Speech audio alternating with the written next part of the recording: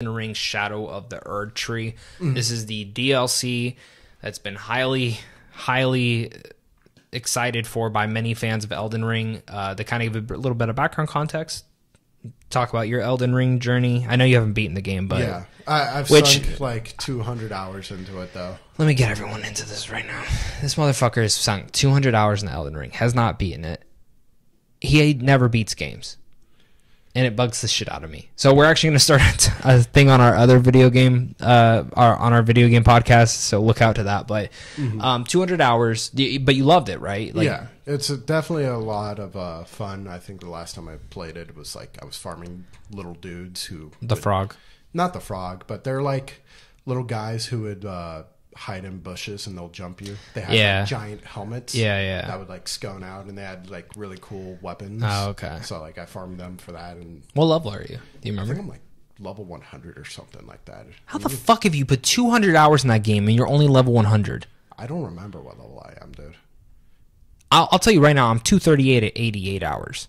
Oh, so I'm probably way higher. I was about to say, there's no fucking way. Bro, you should be able to beat that game. Like, no issues right now. Oh. I just killed... Do you know Radon, the big dude on the horse? Yeah. I killed him in 3 hits on, like, a new game plus of, like, 5.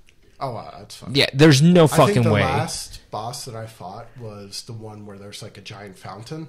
They ride a horse. It's like a spectral horse. Oh, yeah, it's that like one's... nighttime, yeah, that one's... Did you kill the Godskin duo? I don't think so. Oh my god, dude, you're not even that... Did you get to, like, the Coliseum area? Like... Maybe. I haven't fought the boss where you call in all your companions either. That's Radon. Oh, okay. That's Radon. Yeah, so I haven't fought him. How do you have 200 hours? I just explore the world. It's fun. Yeah, but, like, where are you exploring? I don't know.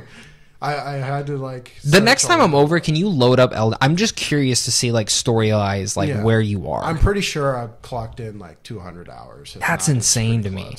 Anyways, the new Shadow of the Erd Tree is coming out. I don't know much about the story or the mythology or the lore of Elden Ring, but he put 200, I put 88.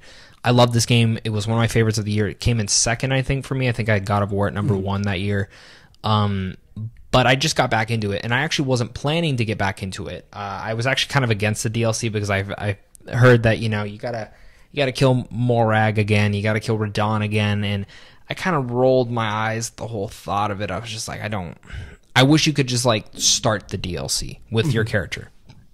But, you know, in typical From Software nature, they're not gonna be nice about that. So I found out how to get to them, and you know, I was like, you know what, let me just boot up my save. I want to play it. I want to be like everybody else. And I booted it up, and I'm like, oh, I'm actually pretty far on my new game. I think, what did I say, 5? I think it said 5. You said you were like right outside of Radon or something. Yeah, so I just killed Radon, and then where I booted back up, I was farming where Morag is, and that the whole underground blood. You probably have no idea have no idea who Morag is. Anyways, killed Morag, and now I'm just saved right outside the entrance for the DLC, which is right there. It's like this giant cocoon with a hand sticking out. I think it's Melina's brother or something like that. Again, you're talking to someone who doesn't know the lore. Shadow of the Erd Tree looks cool. The trailer looked cool. I'm about it. More Elden Ring, the last of the DLC. Count me in. Please make Bloodborne 2, though. That's what I would rather have, is you can... And remaster Bloodborne and put it on... PC and PS5, please. You know, I don't want it going on PC because then, like, that gives you more of a leg up to not play your PlayStation. Sorry, Phil. That's fair.